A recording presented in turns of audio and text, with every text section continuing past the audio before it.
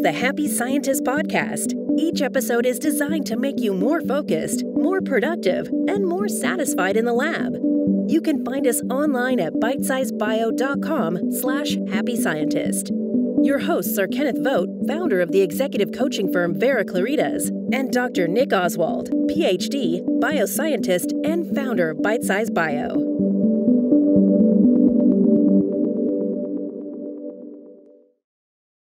Hello and welcome to the Happy Scientist podcast from Bitesize Bio. If you want to become a happier, healthier and a more productive scientist, you are in the right place. I'm Nick Oswald, the founder of bitesizebio.com, and with me is the driving force of this podcast, Kenneth Vogt. I have worked with Ken for over 7 years now, with him as my business colleague and mentor, and I knew that his expertise could help a lot of researchers, so we decided to start this podcast together. In these sessions, we will hear mostly from Ken on principles that will help shape you for a happier and a more successful career. And along the way, I'll pitch in with points from my personal experience as a scientist and from working with Ken. Today, we'll be talking about how to install and use habits for maximum impact. In episodes 1 to 9 of this podcast, we talked about the foundational principles of human needs, core mindsets, and charisma factors, which we will refer to in this and all future episodes. So if you find this episode useful, please go back and listen to episodes 1 to 9 to get an understanding of these life-changing concepts. So let's bring in the man himself. Kenneth, how are you today? Doing great, Nick. How are you? Excellent. Well, today is, as you noted, we're going to be talking about habits and specifically how to install habits and make sure that you get the most out of them. Now, one thing about habits that's interesting is most of us have developed most of our habits without really consciously trying to do so. It's just kind of happened. In some cases, you've just been fortunate. You've accidentally built some good habits. But every one of us has accidentally built some bad habits too. So we're going to talk about how to get some good habits in there on purpose. We're also going to talk how to get some bad habits out. Because in some cases, no matter how many new good habits you add, if you don't get rid of some bad habits, you're going to still have trouble. And we don't want you to have trouble. We want everything to go great for you. So, one thing to think about, sometimes people are intimidated by the idea of a new habit. And they think, oh man, it's going to be so much work to put something in place that'll actually make a difference in my life. But let's just think of this in terms of simple math. If you were to improve 1% a day for the next year, how much better off would you be at the end of the year? And you might think, well, let's see, 1% a day times 365 days, that's 3.65 times better. But no, it's not addition. It's multiplication. So you'd actually be almost 38 times better if you would improve 1% a day. Now, that's not asking much. You can deal with 1% a day. And what that means, too, is that if you're improving your habits, you don't have to be perfect. You just got to get a little better every day. Just take it up a notch every day. Now, the beauty of this is that when you develop good habits on purpose, they can build. The downside is the same thing works for bad habits. If you have bad habits, they will build too. And the thing about it is sometimes the impact isn't obvious. Because again, if you're only 1% worse today, you may not hardly even notice. But the impact can build up quickly over time. So it is important that we pay attention to both sides of this. What are we doing that's a good habit? What are we doing that's a bad habit? And I like to think also in terms of just those words, good and bad. It's not so. I'm not making a moralistic statement about your habits. What we're talking about is it a habit that gets you where you want to go, or is it a habit that gets in the way of where you want to go? So you've got to think of it in terms of the outcomes. Think about, is this a helpful habit? Is this an unhelpful habit? Is this a habit that takes me forward? Is this a habit that takes me backward? You could think of it as good habits are friends, bad habits are enemies. I thought I heard some breathing back there, Nick. I wondered if you had something you wanted to add. I'm still breathing. I would definitely. The way that I like to look at this is as kind of what you said.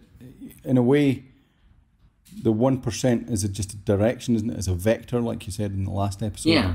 It's basically what direction are you moving in? Are you kind of continuously making your habits better on average, or are you continually making them worse and allowing yourself to spiral downwards?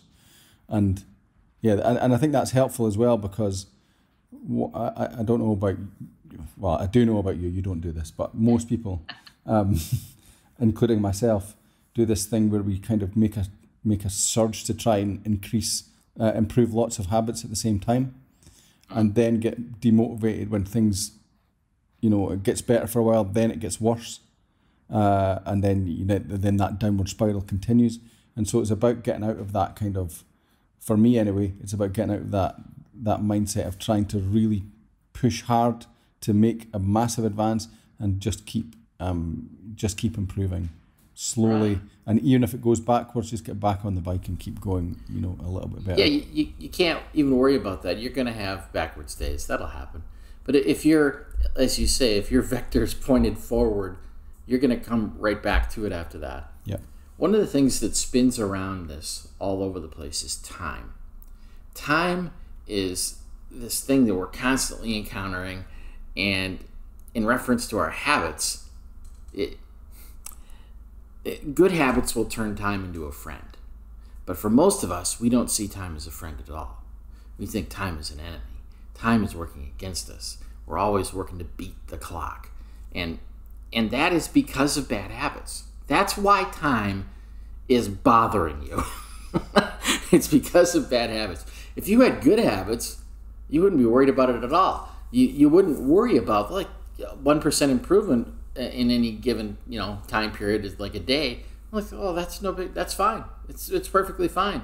But when you have bad habits that are beating you down, 1% improvement is not good enough. I need 50% improvement, 100% improvement. I can't take it anymore. And we have a different mindset about it. But the idea here is you can take a look at how you feel about time, and it will tell you the net impact of your habits. Because when time is your enemy, it's because it keeps crushing down on you. Things keep happening. Bad things keep happening. Things don't get done.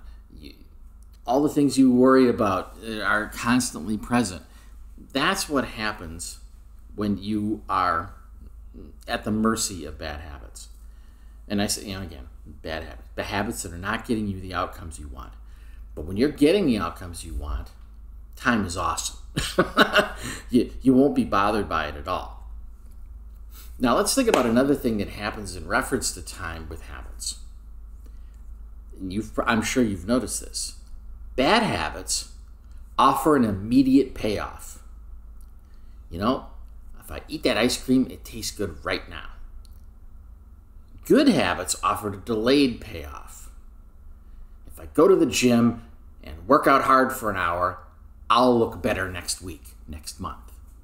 Yeah, that right now you look like a sweaty mess. But, and I mean, this is a good way to notice whether or not something is going to help you with your outcomes or not. And here's the thing. Getting a good payoff now is not the problem. It's something that grabs you because it gives you a good payoff now at a cost that comes later.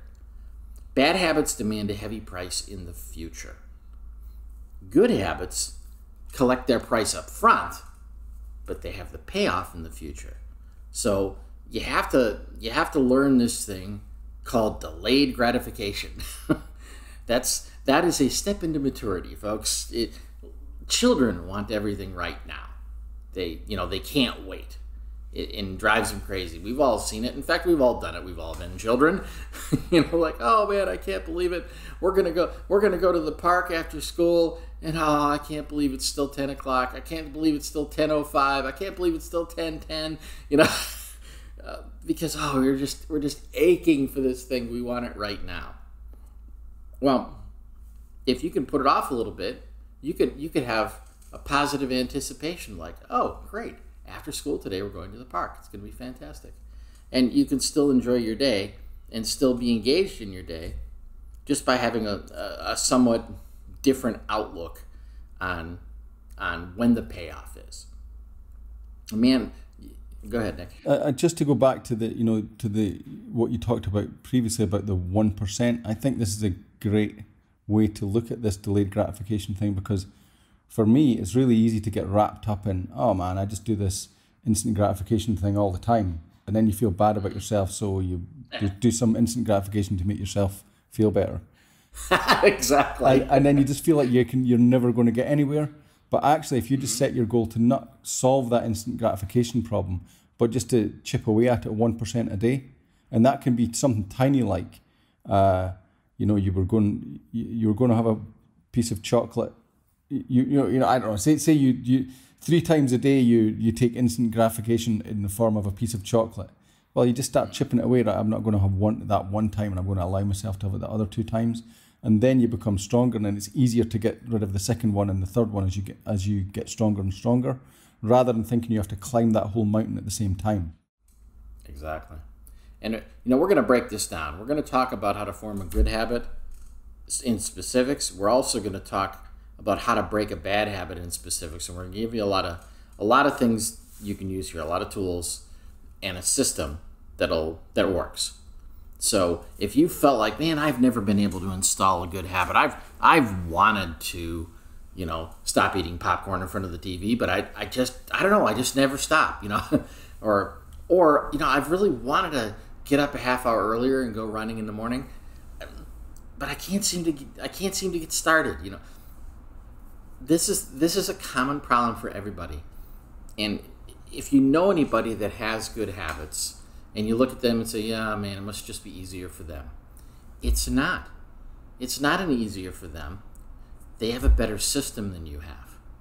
They've got a method to install a good habit.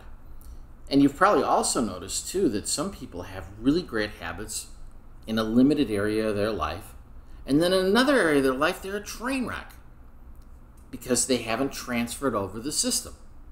So, you have people that are very good at making money, and yet they drink themselves into stupidness. How did they develop that terrible habit while developing these other great habits that other people just would do anything to have? Well, it's a matter of having some awareness of how it happens. Sometimes we have systems that are unconscious, and so we don't, since we don't know they're there, they don't happen on purpose. They happen by accident, or they happen arbitrarily. And, we notice the outcome, but we don't know how we got there. Well, we're going to talk about how specifically to get there. And these are things that are universal. There's nothing about any of this that's like, oh, you have to be special, or you have to have certain qualities. No, this is what works for humans. So you can look at these things. Parts of it will probably be more appealing to you than other parts of it. That's fine. Use what works and get the job done. So we're going to start with what it takes to form a good habit. And there are 4 things that you have to do. And we'll talk about each of them in detail, but I want to hit the 4 up front just to give you the foundation for this. If you want to form a good habit, the first thing you have to do is you got to make it obvious. You got to make it obvious to do the right thing that'll get you the outcome that you're seeking. Next thing you have to do is you got to make it attractive. Because just because it's obvious doesn't mean it looks good to do. Doesn't mean you think, oh boy, I can't wait to do that. The third thing is you got to make it easy. Because it could be obvious, it could be attractive, but if it's too hard, you won't do it. And the fourth thing is you have to make it satisfying. And remember, we talked about how bad habits tend to give you an immediate payoff and good habits make you wait. So you gotta do something to make it feel good now as you're forming the habit. So let's let's take these apart one by one. So as far as making something obvious, so let's pick out an example. Let's say that you want to start going to the gym every morning. All right. Well, the first thing you can do is give yourself some visual clues. So in the evening before you go to bed, lay out your workout clothes. So when you get up in the morning, the first thing you see is, oh, there's my workout clothes. That's right, I'm supposed to go to the gym this morning. That's the first step. The next thing you do is use a method like this. We say, when X happens, I will do Y. So on automatic mode, when I get up in the morning, I go straight to grabbing my gym bag. I make a connection there that you don't have to think about so that it's automatic. When I brush my teeth, the next thing I do is put on my running shoes. Just an automatic pattern that's always tied together. Where like, I'm not going to think about this. I'm not going to make a decision about this. I'm not going to brush my teeth and then go, okay, should I go running or not? No, I brush my teeth. I put on my running shoes. End of story. You don't give yourself any way out in between. You make it obvious, and this can be true for anything. If you want to have a habit of eating better, and you go, okay, well, every time I take a bite of something on my plate that I really enjoy, I take a bite of vegetables that I might not enjoy as much. You make it a deal with yourself. Every time I have that piece of steak, I will also have a piece of broccoli. Not just eat steak. Oh, I don't have any room for broccoli. Oh, well, what can I do? So I had a way that I trained myself to get, the X, when X happens, I will do Y, to get up when my alarm went off, was that during the day one day I set the alarm and lay in bed. I wasn't sleeping, just lay in bed. The alarm went, I got up. And I repeated it about 30 times so that I got, and I did that over a few days. And it was almost like you train yourself to respond so that you just kind of do that as soon as you hear that you associate the alarm with getting out of bed. And that worked for me anyway. It helped to tip the balance to, I'm not saying it's perfect. And it just reminded me of it that maybe I need to top it up again. But it certainly helped tip the balance for me into, okay, when this alarm goes, I move. And and that's one way to do it. Right. So let me put this in a different framework. You got to pick the right time for making choices versus decisions. And you might think, well, those are synonyms. Why choices, decisions, the same thing? But actually, it's not. See, a decision is a data-driven activity. A decision is something you do where you gather information, and then based on the information, you make a decision. So I'm going to make dinner tonight.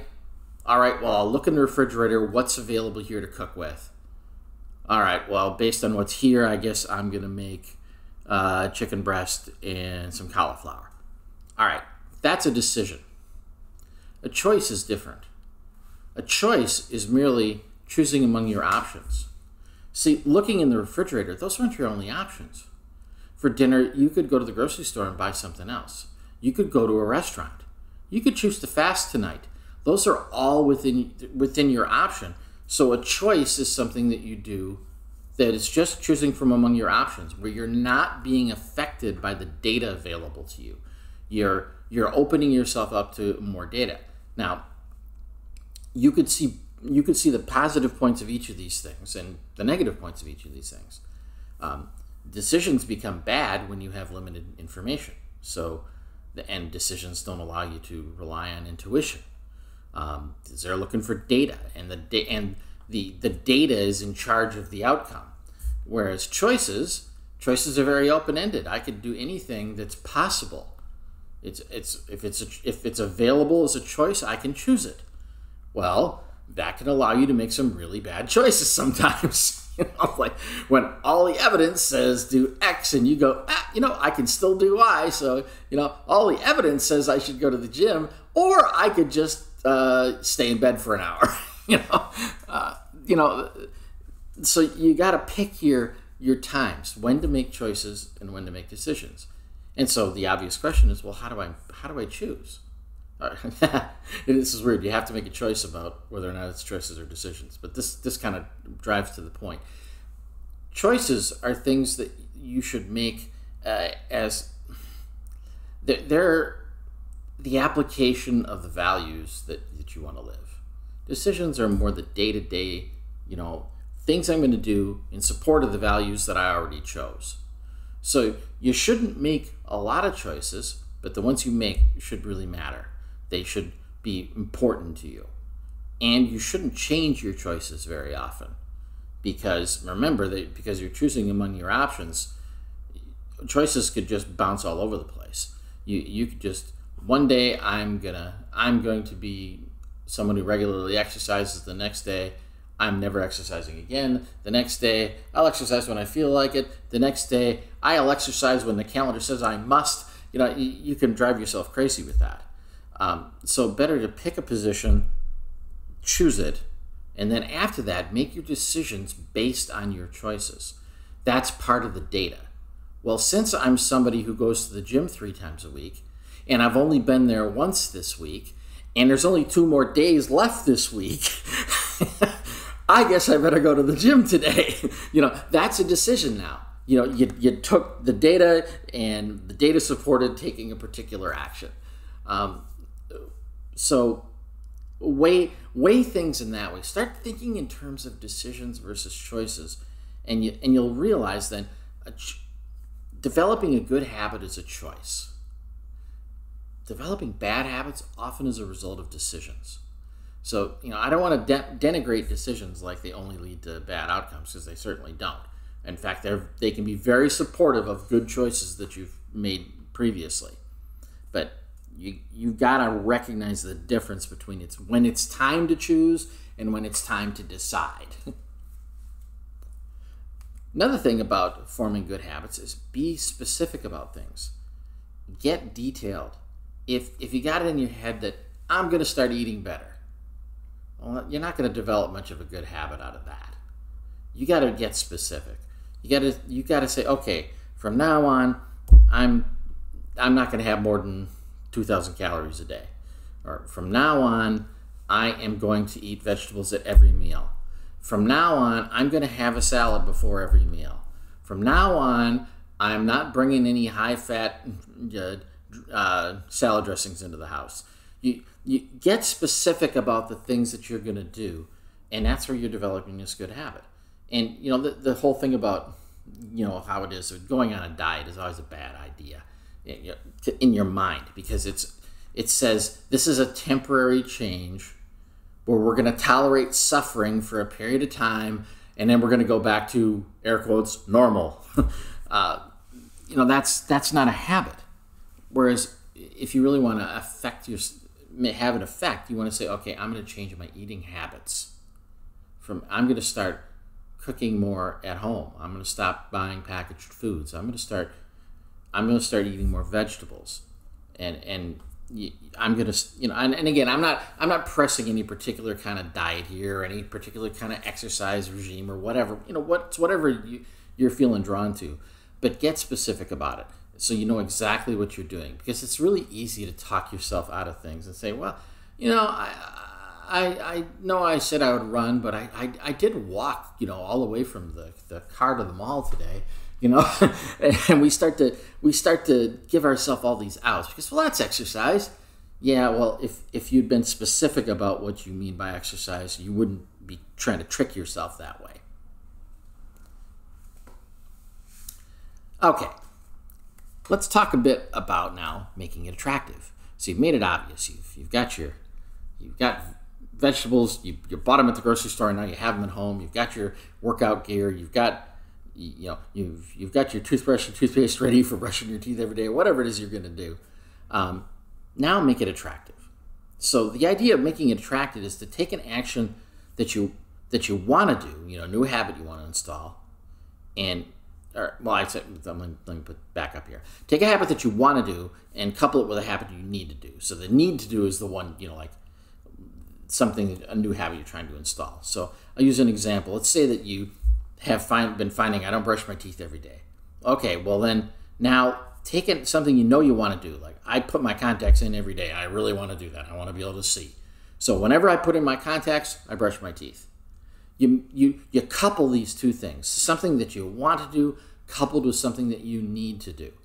And it's just a way of making, again, an automatic connection, so you're no longer making a decision. Remember, you've made the choice now to connect these two things. But it becomes attractive because the notion of going out today without your contacts probably sounds pretty undesirable. It's like, man, I don't even know if I can drive to the office this way. So you're never going to not do certain things, and take those things and couple them together. So you know what you need to do, and you could look at let's look at something here in the lab, Nick. I'm gonna see if we can pull out an example there. Is there an example you could think of where there's something that you'd want to do, that would be easy to do, that you could couple with something that you need to do? Good question. You could, one habit that you have to form in the lab, or it helps you to form in the lab, is if you update your notes regularly instead of leaving it to the end of the day. You update your notes as you do them, rather than leaving it to the end of the day. So you could say something like, when I, the thing that you want to do is you want to go and, I don't know, check your messages or something. You're at the bench, it's time to check messages or stop for a coffee or something like that. Then at that point you will, once you've done that, then you'll update your notes so that you put in you're at the bench, you need regular breaks anyway to just get away, clear your head, then come back. When you take those regular breaks, before you get started again, you will write the notes up. That's one example you could use. I like that. You reminded me of a scene in the movie Avatar where the main character, he had just come back from his out-of-body experience, and he's starting to do a video log, and he turns to the scientist there and says, "Do I have to do it now? I really need to get some sleep." And she goes, "No, do it now while it's fresh." She was tying some things together there. It was something he had to do that he didn't want to do. But, it was, look, you got back from this exciting experience. That was the thing that you wanted to do. Now the thing you need to do is make your record.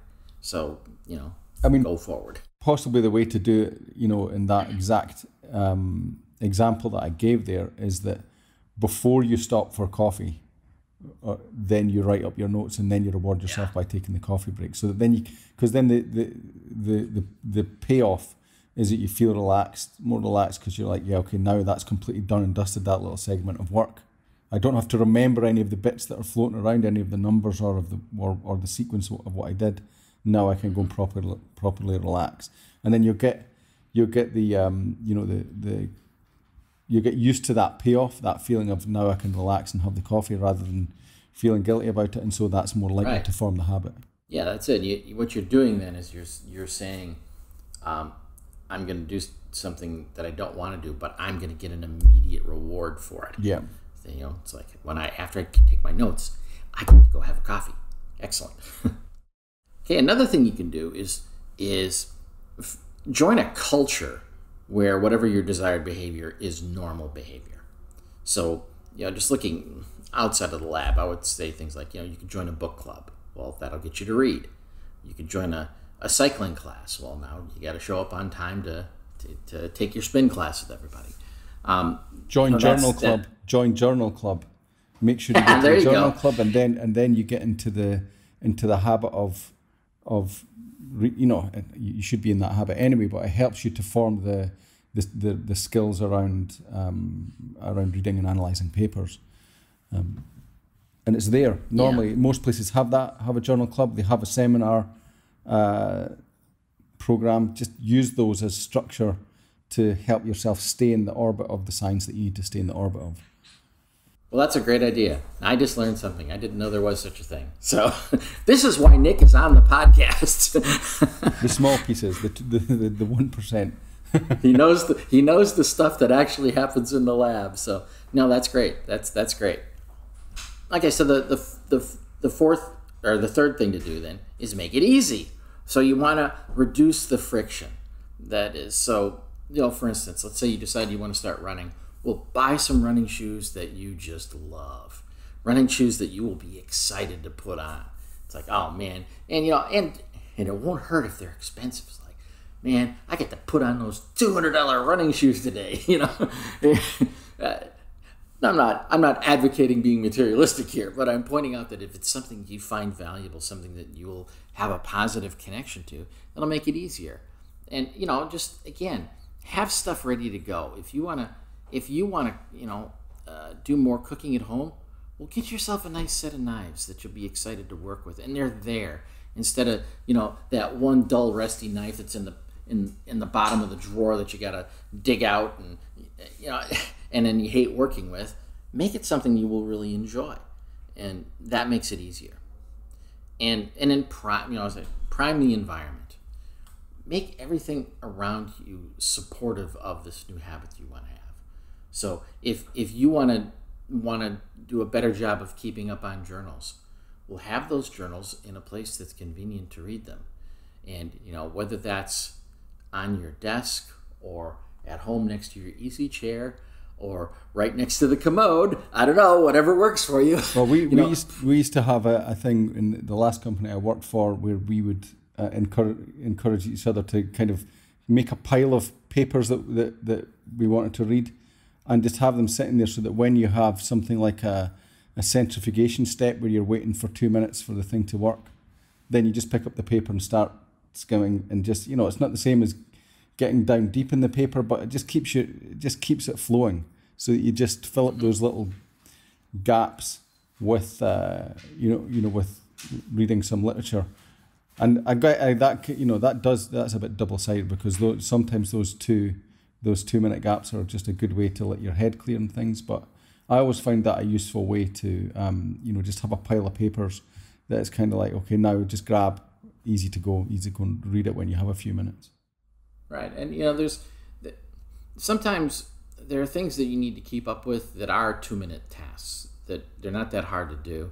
There are other things like, man, I'm gonna need a half hour to really dig into this.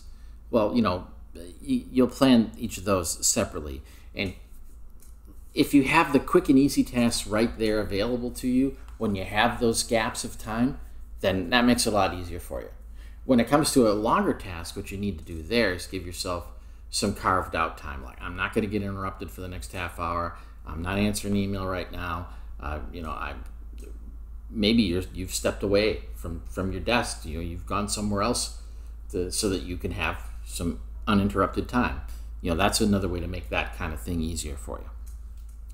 So the fourth part, and to me this is the best part, is making it satisfying.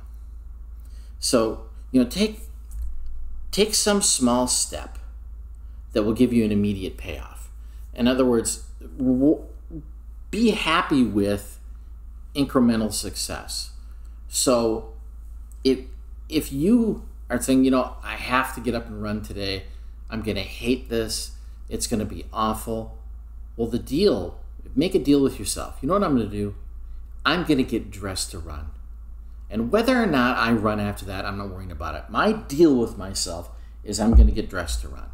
And then maybe the next day, it's my deal is I'm going to get dressed to run, and I'm going to step out into the street.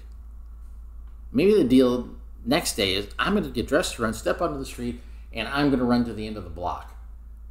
Give yourself a reward of as simple as a reward of approval for taking a step in the right direction. You don't have to say, look, I promised myself I was going to run 3 miles a day, and you're going to hate yourself until you hit the 3-mile mark. No, that makes it miserable for you. Reward yourself steps along the way. Give yourself the satisfaction of of recognizing I'm going in the right direction. And it's not just about the final step, that final step in the 3 mile mark. No, it's every step is good. So I have an anecdote of something of a running specific. So it's not lab specific. It's a running specific anecdote of I've been running for like 20 years or something like that, and but never really. I always kind of went in peaks and troughs and never really just got into a regular, satisfying running schedule. It's always a struggle. And I recently got a coach who set up a structure for me to run, and it's really hit the spot. And the bottom line of why it's hit the spot is because I do a lot of much more slow running than I did before. It's the art of slowing down, because as we talked about in the previous episode, it's because what I tended to do was think of, I have to, when I do a run, I need to really push myself, and otherwise there's no point. And it's not that at all, because now if you throttle it back and sometimes do faster runs, but the most of what you do is a slower run, then that still builds your fitness. It actually builds your aerobic fitness more than your anaerobic fitness. But also, just as importantly, it feels easier and it feels much more enjoyable. And so you can actually listen to like an audiobook or something like that without feeling that kind of panic you feel when you're pushing yourself to the max. You can enjoy the scenery or whatever. So yeah, that's definitely a thing of, for me, a way that makes it attractive and easy, because I'm not kind of dreading the next training session, and I'm also just enjoying the training session when it comes. Right. And this is true of anything that you're doing in your life. If you're going just flat out, pedal to the metal all the time, life is not good. You won't enjoy your life. You won't enjoy your work. You won't feel satisfied. You got to go at a pace that is sustainable. And, so I love that as a metaphor for this. Now, I just mentioned that one of the things you can do to make it satisfying is to give yourself approval for incremental steps, but you can go further than that. You can give yourself rewards for doing good things. So when you do finish that, you've been giving yourself approval along the way on your run, but when you do finish your 3 miles, give yourself a reward.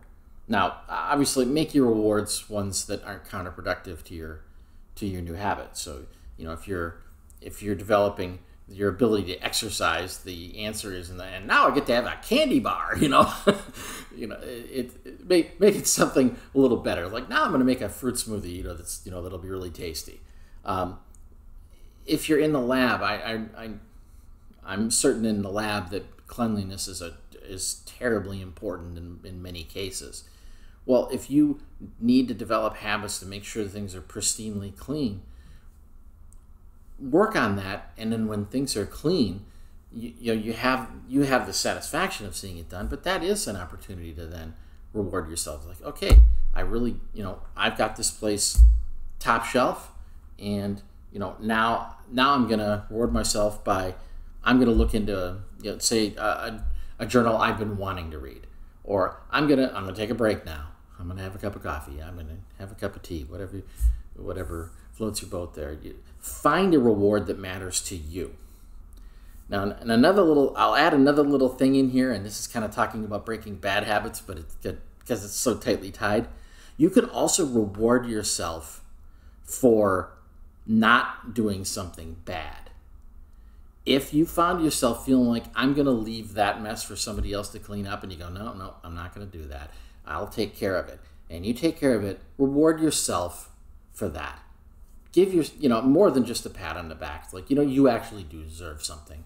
When you saw a bad habit coming, like, man, I've always been leaving a mess and I've been getting chastised from my colleagues and even my boss about this. Well, this time I didn't do it. And I didn't, and if you get it in your head, I didn't do it because I didn't want to be hassled by them. I did it because I know it's the right thing to do, and I feel good about that, and therefore now I will reward myself. And you know what rewards you like, so go for those. It's interesting when you strip it right back that what we're really doing here is training is that we follow the dopamine or whatever. We follow whether it's a good thing that we do or a bad thing that we do, we generally do it because it makes us feel good. Yeah. And so what you're trying, and as you said, the bad thing generally makes you feel good in the moment, and the good things are often a bit more delayed. But what you're talking about is putting some dopamine into the instant dopamine into the doing the good thing, like consciously making yourself feel good about going to the gym even though it hurts, so that you then you'll follow as the animal part of you will follow the dopamine. So that's or at least it'll follow the feel good part anyway, and that's what we're doing here. Is we're setting up a system where we train ourselves to do good things by making them feel good and making the bad things either more difficult to do or they start feeling bad. So one of the things that you're mentioning here, and I love the idea of get yourself a dopamine hit. Let's talk about breaking bad habits, and one of the ways you can do this is let's keep you from getting that cortisol hit of feeling bad. When you've left something half done, it's coming back to bite you, and you have that moment of that pain, that strain, but for whatever reason, you don't have the habit of doing what you should do in that moment. And so we're going to talk about how to break a bad habit. And it's going to be the opposite of the 4 things that you do to make a good habit. Remember, making a good habit is you make it obvious, you make it attractive, you make it easy, and you make it satisfying. Well, when it comes to breaking a bad habit, what you want to do is you want to make it invisible, you want to make it unappealing, you want to make it hard, and you want to make it unsatisfying. So, if you want to make something invisible, radically change your environment. In other words, if you want to stop eating junk food, throw away all the junk food. I mean radical change, not just like, okay, when I finally finish this bag of potato chips, I won't get another one. No, take that half full bag of potato chips, mash it up and stuff it in the trash can. Radically change your environment. Feel that you're like, no, I will do this no more. I'm done with it. And, anything that's drawing you away to something negative that you don't want to do. So, if you're finding that I get caught up every day I come in and the first thing I do is I sit down to email, and then 2 hours later I look up and nothing started, and how did this happen to me? And okay, then make it invisible. Have that, if you've got a laptop, have the screen closed. You don't see it. Don't have your email application open on your main screen where you can't help but keep noticing, there's another email, there's a new one came in. Turn off the notifications or put down the phone, or turn off the sound on the phone so you don't hear it. Make it invisible. This is all this stuff, all these tools that we use, they are our environment. It's the stuff we have to change, and we think that we have to do this way. You don't. You do not have to answer every phone call that comes in when it rings. You don't have to answer every email in the next 30 seconds. You just don't. So stop making those assumptions about this stuff. Now, one of the reasons that you're making those assumptions, and you got to look at this like, why? Why do I feel like I have to answer the phone? You got to watch for what emotions are cueing this trigger. When a phone rings, do you feel fear? Do you feel embarrassment? Do you feel, insignificant? Like, I'm just an underling that has to jump when I'm told to jump. Watch for what emotions are cueing these things. Because oftentimes, all you have to do is shine a light on that. When you realize, I feel afraid every time I see an email notification. Well, that's not. I'm just not going to do that. I'm not going. There's no reason for me to be afraid every time an email comes in. Just recognizing that I never noticed it before. I was just having this feeling. Well, when you have those feelings that give you that cortisol hit, your body and mind are going to do what they're supposed to do. It's like, hey, this is a fight or flight situation. I need to do something. Whereas if you can if you can decouple that stuff and recognize an emotion that comes up, and before you act on it, go, oh, I feel pressured. I'm like, wait a minute, it's just an email. I'm okay, or it's the phone is ringing. It's like, I don't even recognize this number. I don't have to answer it. So don't worry about it, and realize too that if an important call comes in, they're going to leave a message, and you can listen to the message right away, and then you can make an actual choice. Do I call back now or not? Because they don't know whether or not you heard the message. All they know is you weren't able to answer the phone at the time. And I don't care if it's your boss. I don't care if it's your spouse. Whatever's going on with that. Often you can get that, and it's going to be like, oh, hey, I was just checking in on this, that, or the other thing. Or give me a call when you have a chance, when you got a free time. And you realized, wow, I didn't actually have free time now. They weren't calling me to demand my time at this moment. They were just informing me that they would like to have a future conversation. Well, make that a possibility in your world. When you make it impossible for that to happen, and we've all done this. We've had people we've called, and they pick up the phone, and hi, how you doing? I was wondering if we could talk about X. Well, I'm in the middle of something right now. Then why did you answer the phone? Let's be leaders on this, and not be automatically reactive to everything that happens around us. We are humans. We are masters of our universe here. We can actually be in charge of some things, and you can certainly be in charge of yourself in that regard. Another thing you can do is look for things that are steering you wrong. So, we've kind of touched on that a bit, but if there are things that are triggering your bad behaviors, watch for those things. So, for instance, we've been using the analogy of keeping the lab clean. And why do you leave stuff to be done? Oh, because I got to get to the next project. And, so we focused on something else. It's like, well, don't schedule your time in such a way that you don't have proper time for setup, action, tear down. You have to have them all. We often look at the task and we only think about the action, but there's setup and there's tear down for a lot of things. And that could be like, let's say you have to write something. Let's say you need to write a paper. Well, the writing itself is the action, but there's setup. Well, maybe some things you need to gather together, information you're going to need. You need to take a breath so you can get your head into this. And then the same thing's going to have to happen afterward. There's stuff to put away.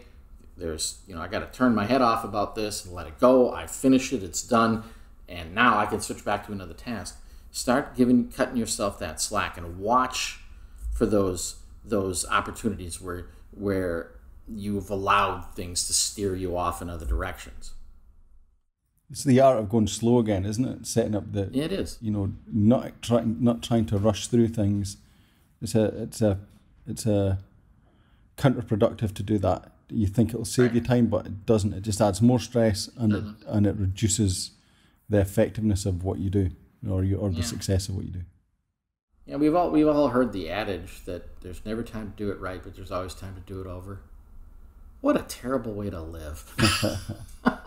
If you have not been enjoying your work and your career, I promise you've been living that. Stop that.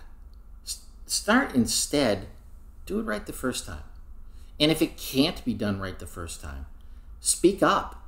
Oftentimes, the only reason you haven't been given the proper resources and the proper schedule is because you didn't say anything at the time when you saw that it was a problem. And those who gave the assignment to you weren't aware. Well, make them aware. Make it possible. Have conversations with people. Communicate. It's again from that the episode 12, I think, which was the art of going slow, and the idea behind that is that by going more slowly but being more focused, then you will actually end up getting more done than you will if you're rushing. Yep, it's the tortoise and the hare thing. Slow and steady wins the race. So here's another thing to think about.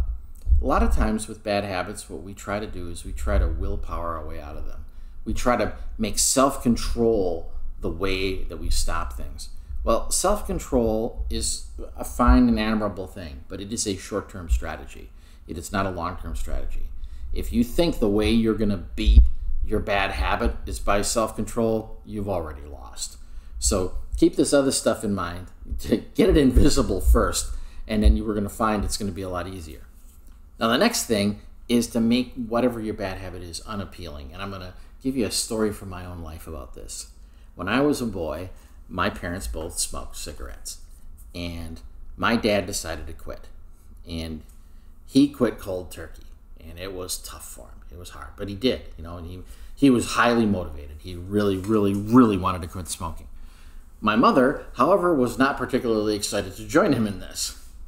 So one evening after dinner, the deal that my sister and I had is that each of us traded off drying dishes as Mom was washing dishes, day after day. So it was my day to dry dishes. So I'm in the kitchen, my mom's washing the dishes, and I'm drying the dishes. And then I look over, and my dad, he's just kind of leaned up against the door jamb with his legs crossed, and he just has this cigarette just hanging out of the corner of his mouth with the stupidest look on his face. And he looked over at my mother, and we both turned and I literally did a double take. I saw it once, I turned away, and I had to turn back because I couldn't believe it, because I knew how militant he had been about this. And he looked at my mother, and she looked at him, and he said, "This is how stupid you look." And he walked off. And that was it. Mom quit after that. And the habit had become unappealing to her. This is part of the motivation sometimes. You develop habits because you do want to please other people, and often you can use that as a lever. So if something is unappealing to you, or if it's unappealing to people that you care about, you're going to have an easier time breaking that habit. Next thing, making it hard. So increase the friction. That is, make whatever this bad habit is hard. So let's say that you're eating way too much ice cream. So here's the deal. You change how you eat ice cream.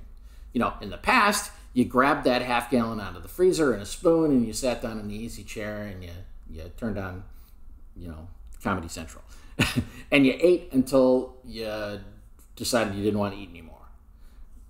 Now, from now on, if you want ice cream, you get out a small bowl, you get out the half gallon of ice cream, you get out a spoon, you scoop a small amount into the small bowl, you put the ice cream away.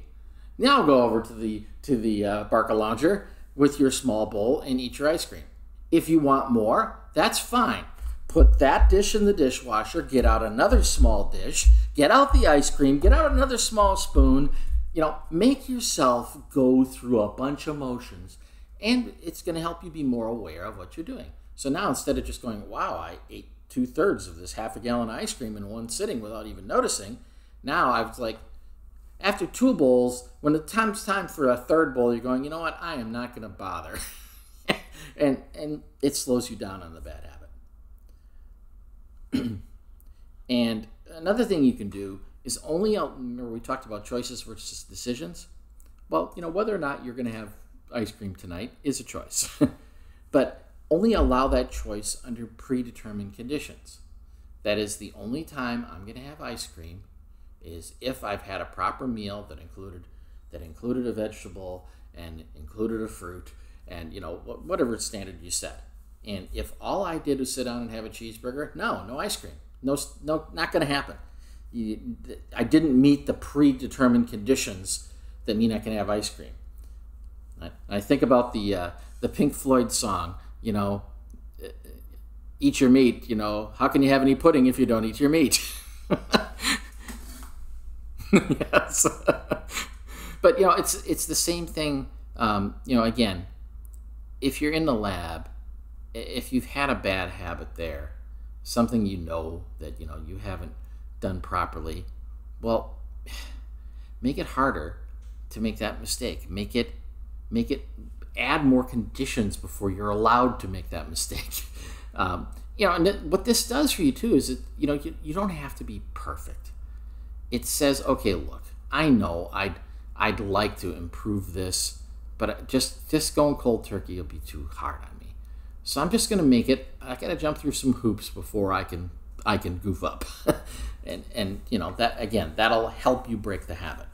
And then finally, make it unsatisfying, so that it's if you can hide your failures, I say in quotes, that's not unsatisfying. But if you have made a deal with somebody else, if you have an accountability partner for whatever it is you're trying to do, if you said, okay, I am going to make sure that I read 3 papers every week, well, have an accountability partner who's also made whatever they're going to commit to. It doesn't have to be the same thing. They might commit to 1 paper a week. Doesn't matter. They might commit to 10 and you're doing 3. But at the end of the week, you got to check in with each other and go, how'd you do? And you have to admit, well, I said I'd do 3, I only did 2. And they go, well, I said I'd do 10, I did 11. In your face. Again, that's not a fun experience, but you're making it unsatisfying for yourself. And you'll know that's coming too. It's like, you know what? I am not gonna let him get his smug face out because I didn't meet my goal. I'm gonna meet my goal. Another thing you can do, you don't necessarily need a specific partner, but you vocalize your new regime so that it's publicly noticed when you don't walk the line. So you say, I am never, ever going to leave this station a mess again. I am, from now on, the way you'll know I had used this station is because it's pristinely ready for the next person. And you just spread it out to the world and let people notice. And again, you're making it unsatisfying if you don't, because now you've said that and you're like, oh man, I don't want to take this 15 minutes that's going to do this. I got this other stuff I want to do, but I really don't want everybody to look at me and go, yeah, right, big mouth, shooting it off again. So now you'll know. So there's a resource that we can recommend about all of this, about developing great habits. And believe me, we have only scratched the surface. There's so much more that we could say about this. But it's a book by James Clear called Atomic Habits. It's a great read and very practical. If you're somebody that really likes to be rational, this book is going to speak to you. Now, if you're somebody that's more creative, this book is still going to speak to you. It's someone who's really spent a lot of time thinking about this and has lived it. He's made sure to have the experience of developing good habits and have the experience of getting rid of bad habits. And he has an interesting personal story that's compelling too. So again, just something you might enjoy, and we'll have a link to that in the show notes. Yeah, I've read that book as well. It's highly recommended from my side as well.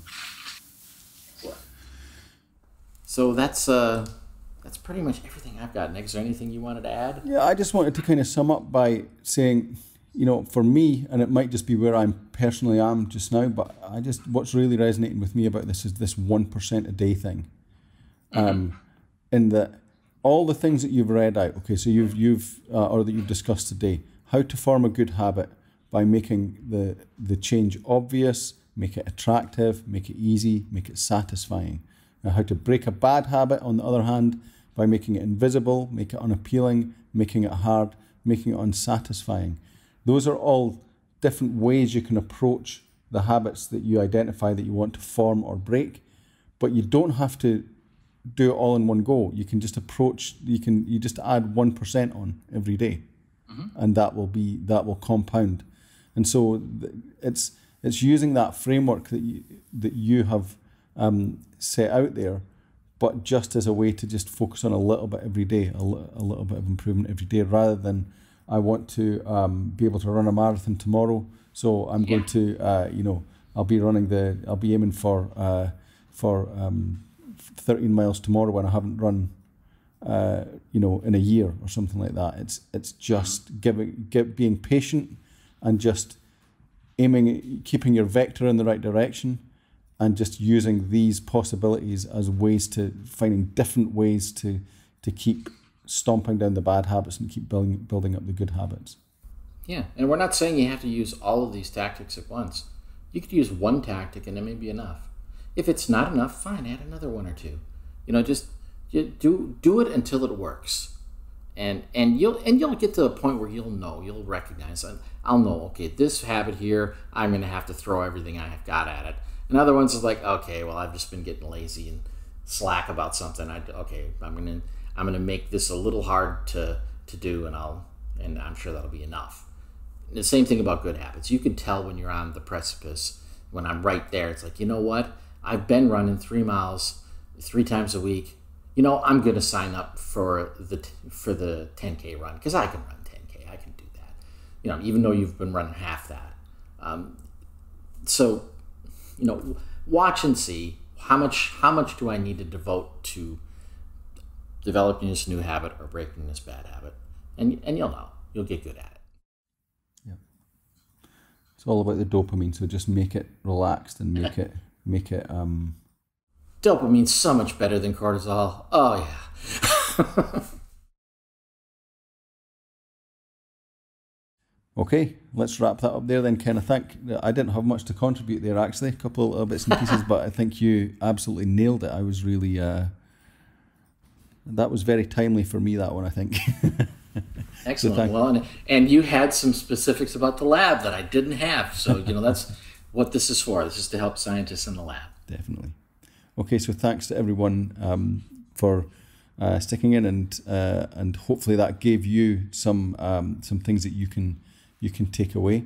We will, of course, be talking about this episode and the content of this episode and every other episode that we cover in the Facebook group, which is at facebook.com/The Happy Scientist Club, all one word.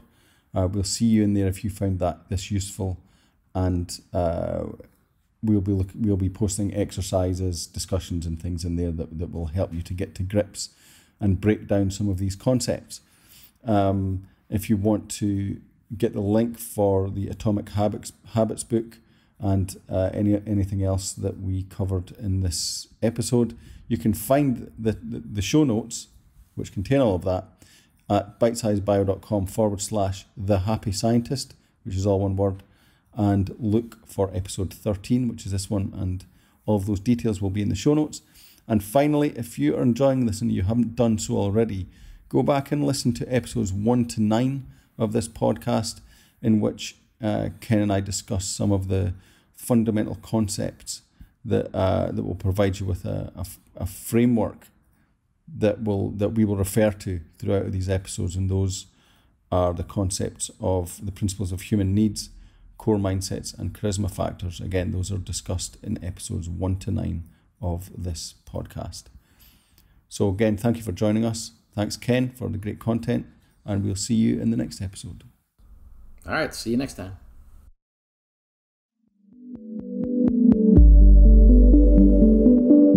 The Happy Scientist is brought to you by Bitesize Bio, your mentor in the lab. Bitesize Bio features thousands of articles and webinars contributed by hundreds of PhD scientists and scientific companies who freely offer their hard-won wisdom and solutions to the Bitesize Bio community.